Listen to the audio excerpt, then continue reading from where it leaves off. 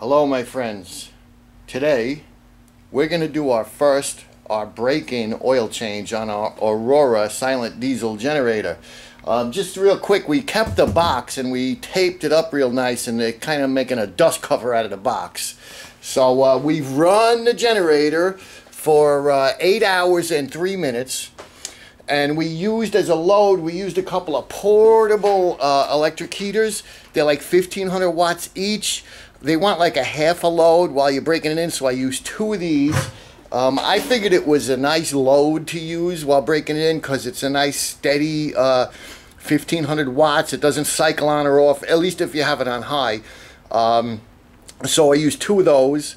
There was the first hour and a half I was able to use a piece of styrofoam that came in the packing, and I clicked the throttle lever, clicked it off its 3600 RPM setting, and I was able to wedge the styrofoam in there and bring the RPMs down to like 15, 16, 1700 RPMs for the first hour and like 35 minutes of break-in.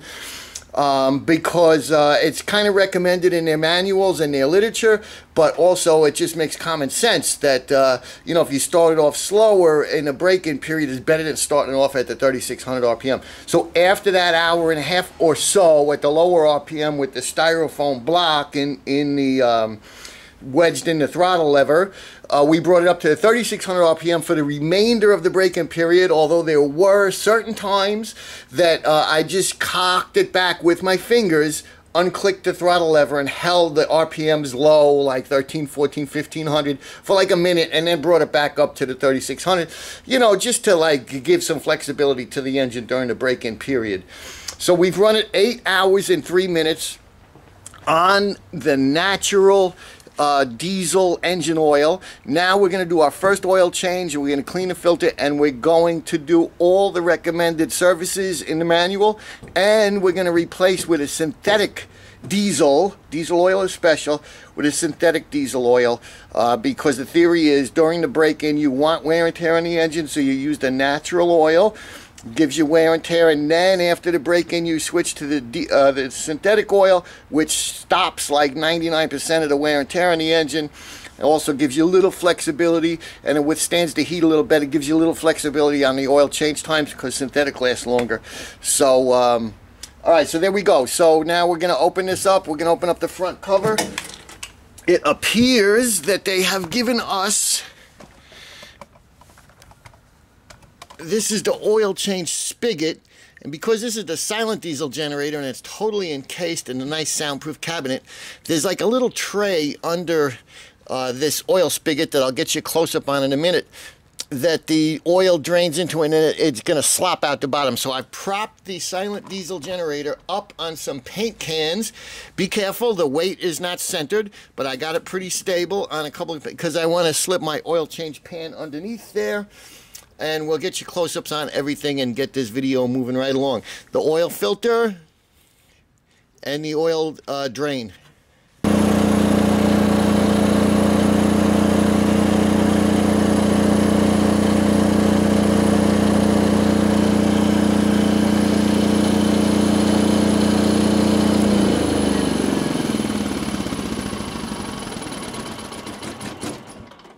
So we have our 8-hour break-in, 8 hour 3 minutes. It's up to operating temperature. We're going to pull the plug and drop the oil.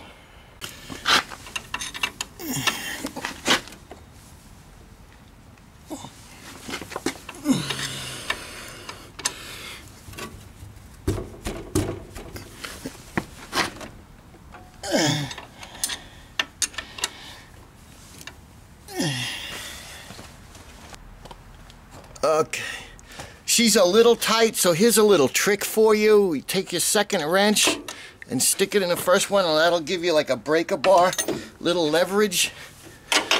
And it's 17 millimeter. Let's see what kind of mess this makes, or if they designed it so it's nice and neat. Alright, so it's dripping into that pan, and then it's dripping into my tray underneath.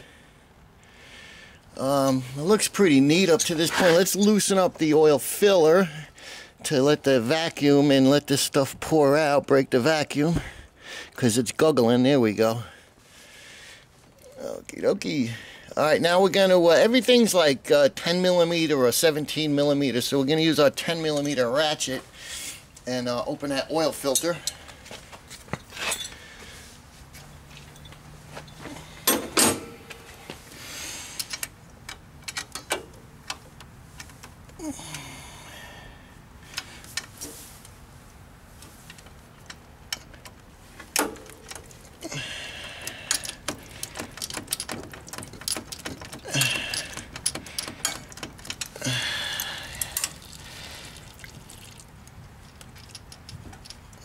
I know Ron was nice enough to make a bunch of videos on YouTube, Ron from Aurora, but he's all with the one-handed technique on his videos, so I figured I'd put a couple of videos out there actually using two hands and giving you like the consumer point of view. This is the first time I'm changing the oil on this thing, and this way you all people can get a good idea if you know, you're up to this. It's real important to change the oil on these generators. During Sandy, now this looks like also, when I pull it out, any oil is going to end up in that tray they put down there. But during Sandy up here on Long Island, a lot of people were just running and running these generators for the whole week, 14 days, never thinking about changing the oil. And you put a lot of wear and tear, and you can actually damage your engine.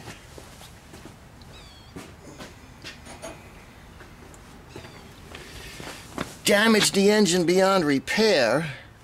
Okay, so we're just gonna gently, I don't know how they want us to, if we twist this baby out. I know there's an O-ring in there that we gotta get it out. Let's see how she wants to come. There we go. Pop the O-ring. Yes, and it looks like that oil also, which I see a lot of metal shavings in the oil, which could be expected during a break-in. I see a lot of sparklies in there. See if I get you guys a close-up on that.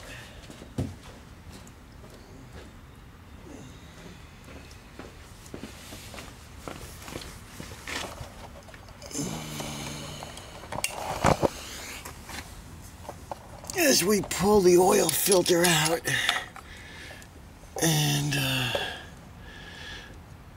lot of metal shavings, just as expected in a break-in, but that's good. They all ended up in the screen here, and you're going to see a lot of generators this size on the market. They're not going to have any filter.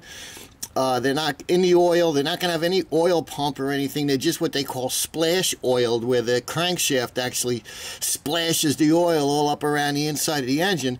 But this guy's actually got an oil pump in it, and because of that, they're able to put this filter screen in there and trap all these metal shavings in any lesser generator would have been circled around and caused even more wear and tear in the engine. So we're going to clean this out with like some a carburetor cleaner spray or some WD-40 or something, or even some hot soap and water would work, and we're going to clean it out real good, and we're going to reinstall it.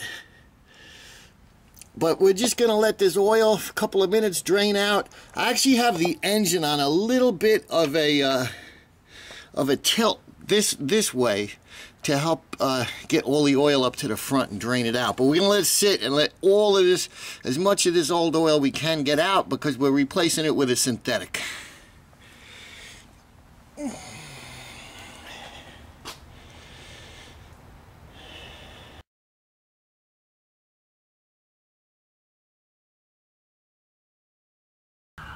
Now, of course, any small engine or any engine with an oil pump is going to pwn an engine that doesn't have an oil pump. This is a quality unit, just like to say it. A lot of those metal shavings you saw are from the manufacturing process, and there's a percentage of them that's from wear and tear from the break-in. So it's all good that it was stuck in that filter and not circulating around the engine during the break-in period. So now we got it all out. We got all this natural break-in oil out, and we're going to replace it with a synthetic diesel oil. As far as the waste oil, personally, I keep like my oil drip trays nice and clean and stuff, and I pour it all into a bigger can. I got a 5-gallon can that I keep nice and clean. And like my truck and my wife's car and this kind of oil, I'll pour it into the big 5-gallon can, and eventually it gets poured into the home heating oil tank with a funnel with a screen in it. And I usually try to time it so right before I get a delivery from the delivery truck, the heating oil, I'll pour my waste oil in there. It's usually 3 or 4 gallons, and then the guy comes that delivers the heating oil, and that stirs it up and mixes it up in the tank, and eventually my waste oil gets burned in my home heating system. I've been doing it for like 15 years, so don't tell me that you know, it's not good for my furnace. The service guy has never said anything like, oh, your injectors are dirty or anything like that, you know, and he doesn't know what I do. Well, most of them don't know. Sometimes I'll brag what I do after they say everything is fine, and then they're all like shaking their head and stuff. But 15 years I've been burning my waste oil, probably about 6 or 7 gallons a year through my home heating system. Not a problem. So we're going to let this sit a couple of more minutes and drip out, and then we're going to clean that filter. We're going to put the synthetic oil in it, and then we're going to do the rest of the recommended service for the break-in period. And then this guy's ready to go, you know, in service. An Aurora Silent Diesel in service. So now we're going to clean our oil screen, and we're going to clean our plug. We got a rag. See my video entitled Rags. If you want to make yourself some nice rags, and we're going to use a solvent. This is like a carburetor cleaner spray, and we're going to use that. It's just a solvent, and you could actually like use like diesel oil or not gasoline, because that's a little dangerous, but or even soap and water. And we're going to clean off the plug. And I'm more and more impressed with this little machine the more I play with it. Like this oil plug, for instance, they got a bronze gasket on it instead of a cheap paper gasket or a rubber O-ring. That's really nice. It's reusable over and over 1,000,000 times. I'm getting more and more impressed with this little machine the more I play with it. And I'm just like wiping and spraying and wiping and spraying. These little metal shavings are nothing to get alarmed about. It's normal part of any engine break-in. Usually trapped inside of a paper filter that you wouldn't see.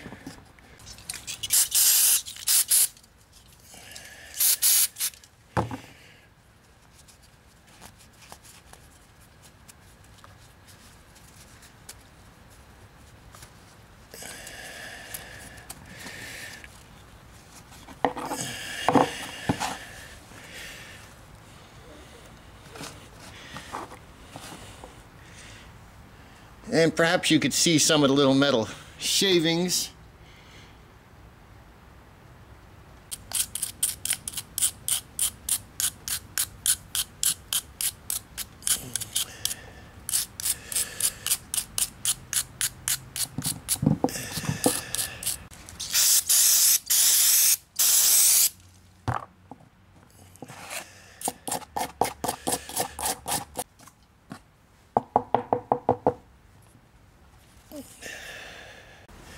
Now I'm taking this rag that we just used and it's full of solvent from cleaning that oil screen, and I'm going to use it to clean up the drip tray from changing the oil. I think is a good idea. Before I throw it out, I'll use it to sop up all this oil.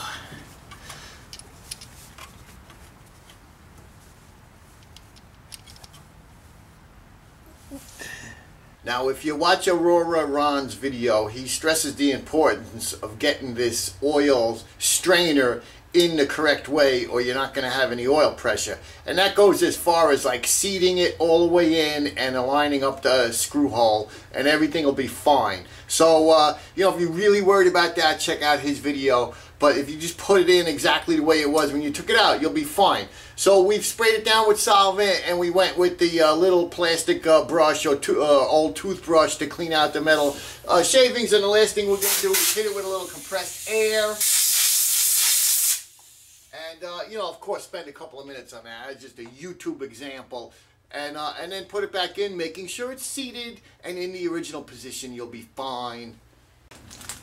Now, if you remember, when we had this delivered, it came with an extra air cleaner, an extra oil strainer, and an extra fuel filter assembly. So, I mean, like I said, the more and more I play with this thing, the more and more impressed I am. So, we're just going to take a couple of drops of oil and put it around the O-ring on this oil strainer, and then pop it back into position, wipe off the extra. Now that the oil plug is in and the oil strainer is back in, I'm going to spray that area with a little brake cleaner. It's a solvent in a spray can, just to get that extra oil residue off that whole area, because I like my machines clean and I don't want like dust and grime to build up in that area. So I'm just going to spray it and wipe it one last time after everything's sealed up. But actually, maybe I'll wait until I fill it up with oil before I do that, because I'll probably spill a couple of drops doing that. So that'll be the last wipe down. Now, because this is like a major, you know, the 8-hour servicing, here we go. We got a couple of drops of oil inside the cap here. We're just going to put it around this O-ring. Because it's the 8-hour service, I actually have the back cover off of this baby, which is just like 6 10mm bolts. And it actually looks like the access to fill it up is easier on the back side of the engine, because there's 2 fillers. There's one in the front and one in the back. So we're gonna go to the back to fill this baby up with oil, just because it looks a lot easier from the back. Okay, so I pop that in. It's seated. The screw hole is lined up. I'm gonna put this little bolt back in there.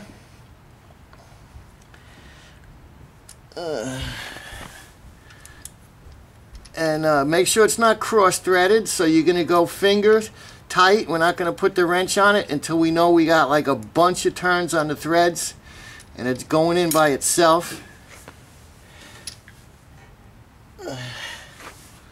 And if it's not going in easy, just try moving that little screen a little bit. There it goes. It was just a little off and it wasn't threading. So it should like go mostly all the way in with your fingers, then put the wrench on it. It's real important not to cross thread any screws ever. Okay, 10mm. Most of this thing is 10mm.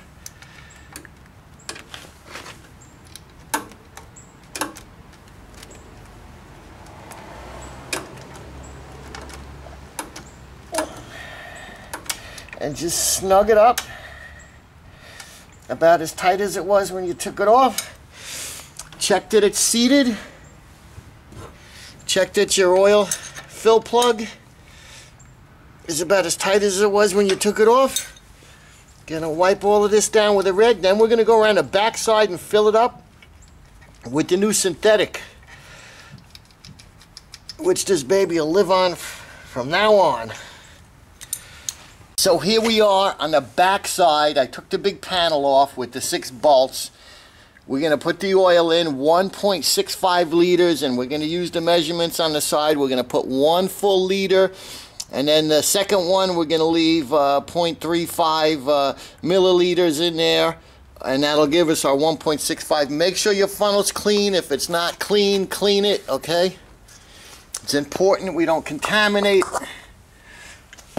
Now, it still is a little of a tough angle. There's not much of a slope, but we do have a little bit, so we just can't go glunking this stuff in. We got to pour it in carefully.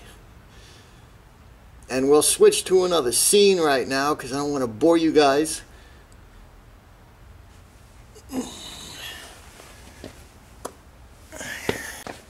Now, a couple of tips for you. It's hard to overfill these engines because any extra would come out, because you're supposed to fill it up right to the bottom of the notch. I measured using the containers, 1 full and then 0.65, but then I added 0.5 because the American is sold in quarts and it's actually like 9.46. Anyway, I measured it out, 1.65 liters. I cut the funnel off a little bit because it seemed to flow better. It was originally longer and a lot thinner. I also opened the oil fill plug on the other side to let the air out as this was filling up. So there's a couple of tips for you. And then we're going to wipe everything down. We're just going to double check our oil level. Fine. Wipe everything down because we don't want this stuff getting dusty and mucky as the generator's getting used. And now I have the filler open on the other side. We're going to want to make sure we double check that that's closed. Now we just spray everything with the, or at least wipe it down with the brake cleaner solvent, because we don't want like dust and dirt sticking to this thing. It's brand new. We want to keep it looking brand new. Now I'm going to spray, and I'm going to put a rag underneath, and I'm going to spray that whole drip tray area with the brake cleaner solvent just to make sure that there's no residual oil laying around. And remember, we had opened this side to help pour the oil in, so we're going to want to make sure that that's cleaned up and closed up nice.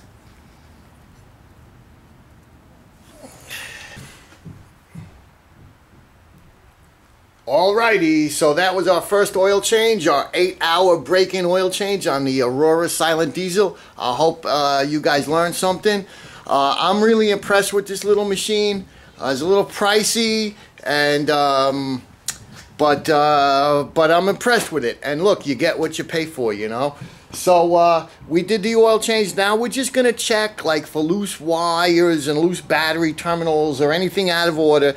We're gonna button it back up. It's ready to go into service now.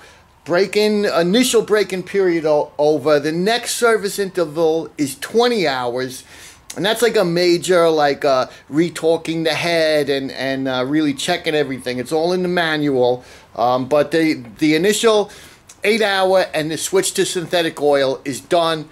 Now I could safely like just fill up the fuel tank to avoid any possible condensation issues and store it until ready to use. Maybe every 3 months, exercising it, you know, starting it up, bring it up to operating temperature under load, of course. And basically that's it. So look, response videos on any of my stuff is more than welcome. I'll post them all. I don't care. All right, you don't like something, make a video. You don't like something I did, make a video. I'll put it as the RE. It doesn't matter to me. I'm all about freedom of speech, you know. And post comments or whatever below. See you later.